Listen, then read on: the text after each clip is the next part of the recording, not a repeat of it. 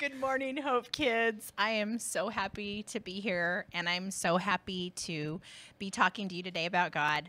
And I miss you all very much. I'm Miss Christa, and I'm here with Miss Rachel. And today we're going to be, I'm sorry, I can't. Miss Rachel, I'm sorry, I can't. I have this really big project that I'm supposed to do. And it's a little overwhelming for me right now, so I apologize, but I can't concentrate. Are you okay?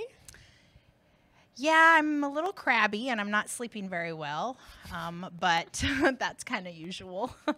But yeah, I'm having a rough time. So, I remember a story in the Bible that is sort of like that. Someone who had a big problem. It's David and Goliath. And so the story goes like this. David, his brothers were fighting against the Philistine army, and David went to check on them. Basically, he was bringing them lunch and saying, hey, guys, how's it going? And he saw that the Philistine army was taunting the Israelites, and basically they had this giant that was out there that nobody was willing to fight. They were so scared of it. How big was he? He was 9 feet tall and 9 inches. Do you know how tall that is? That's super duper tall. That's like the deep end of the pool tall. That's you tall. Can't even reach. So it's so tall, and nobody wanted to fight him. So David's like, what are you guys doing? Why are you guys just sitting around here? You're doing nothing. God's on your side. Let's go fight this guy.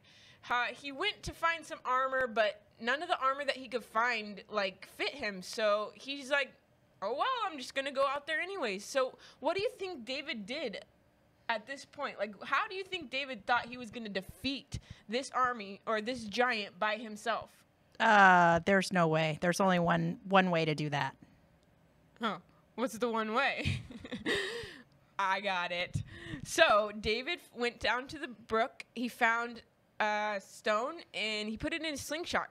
And because this is how he was able to keep lions and everything away from his flock of sheep. He had a slingshot, and he took it, and he spun it, and he spun it, and spun it, and he let go of it, and it hit Goliath right in the middle of the forehead. And guess what happened?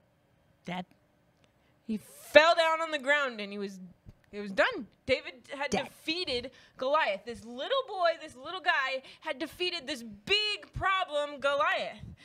And so this kind of shows that the Israelites didn't stand a chance against Goliath, their toughest enemy, but God gave power to David to defeat him. David reminds us of Jesus, who came to save us from the greatest enemies, sin and death.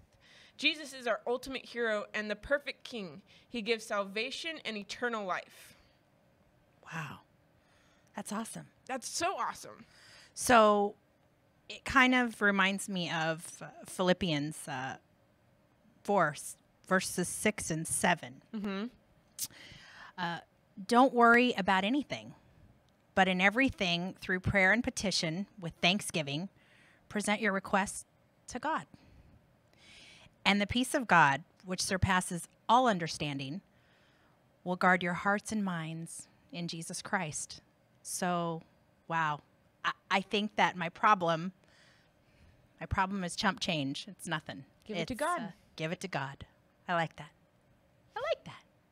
Well, thank you so much, kids. And I can't wait to see you guys. We'll have a party.